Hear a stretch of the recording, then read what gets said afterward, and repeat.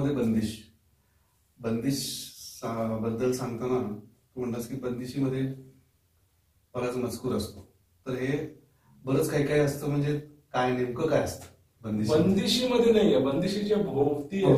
अच्छा. खयालामध्ये राग मांडायचा आहे, तिथे आपण म्हटलं की बंदिश हे माझं साधन आहे, बंदिश हे मी टूल सारखं वापरणार आहे, आणि मग त्या बंदिश ही प्लॅटफॉर्म सारखी वापरून त्याच्या भोवती मी खूपसं काहीतरी तयार करणार, आणि त्याच्यामध्ये खरं गाणं आहे, आणि म्हणून ते माहित नसतं आपल्याला, म्हणून आपल्याला जे ऍबस्ट्रॅक्ट फील येतो. सो बंदिशीच्या पलीकडे काय, असा तुझा प्रश्न आहे मला वाटतं.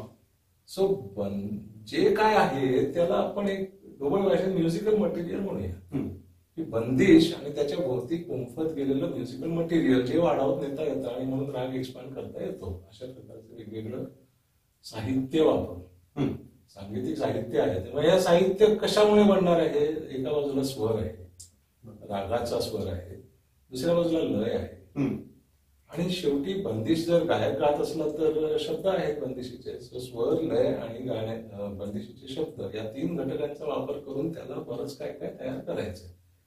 हे बरंच काय काय म्हणजे ते बघूयात ना. आणि आमच्यासारख्या वाद्यावरती तर आम्हाला ते शब्द सुद्धा अवेलेबल नाही, म्हणजे आम्हाला फक्त स्वर आणि लय वापरूनच ते करायचं. मग करायचंय म्हणजे काय, तर मग आपण ते साहित्य काय काय आहे, अगदी सुरुवातीपासून आलापाने आपण सुरुवात करतो. आलाप हे म्युझिकल मटेरियल आहे, एक साहित्य आहे. स्वर आणि लय याच्यातनं आलाप तयार होतो.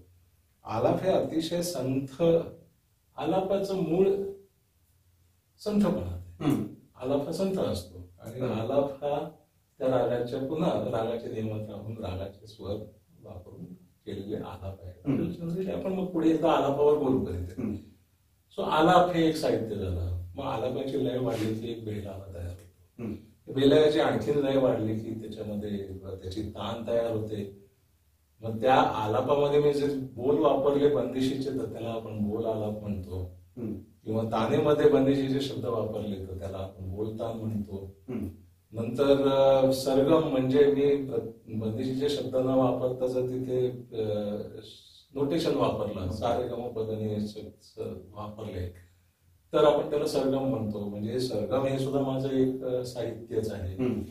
सो अशा प्रकारे आलाप, बेलावा, तान, मग बोल तान, मग बोल आलाप, बोल बाट असते. अशा प्रकारचं खूप वेगवेगळं, मग ते तान हळूहळू वेगवेगळ्या लयीत पुढे वाढत जाईल. लयकारी हे एक मोठं टूल आहे. आणि अशा प्रकारे हे सगळं जे सांगीतिक साहित्य आहे, म्युझिकल मटेरियल, ते म्हणजे इतर काहीतरी आहे.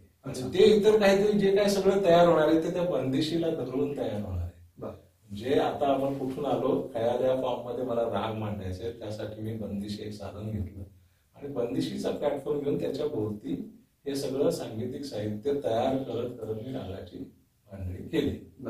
असं त्याचं मोठं स्वरूप झालं. आणि ही जी सगळी जी व्हरायटी गाण्यामधली आहे, एकच राग, एकच बंदिश, पण वेगवेगळे गायक आपण ऐकतो तेव्हा ती वेगळी का होते, तर ती या सगळ्यात होणार आहे. बाहेरचं जे सगळं साहित्य तो तयार करणार आहे ते प्रत्येक गायक वेगळं वेगळं करणार आहे. अगदी एकाच गुरुचे 2 शिष्य असले तरी ते आयडेंटिकल नसणार आहे. आणि अगदी काल गायलेले काल तोच राग त्याच गायकांना. Correct, exactly. आपण जे म्हणतो की राग काल गायलेला आणि आज गायलेला एक नसतो, तो कुठे इथे वेगळं होतं. अच्छा, किती सोपं आहे.